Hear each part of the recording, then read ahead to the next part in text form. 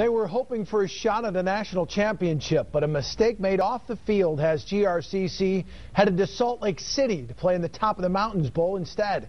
GRCC coach Tony Anise had to break the news to his team today. It was a clerical error made by the athletic office. The player's name was not submitted on a roster to the NJCAA before the season began.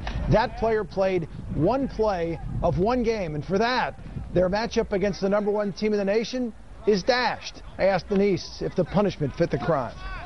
I know this much as the head coach. I'm trying to throw a young man a bone to try to make him feel like he's a significant part of the team.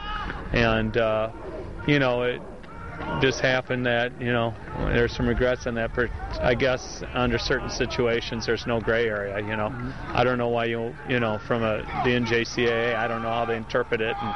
And our people sent documentation that he was on 8 different lists for us. So, our president and our athletic director have been very, vigilant in trying to, make sure that all of our paperwork is documented to them, but I guess to no avail.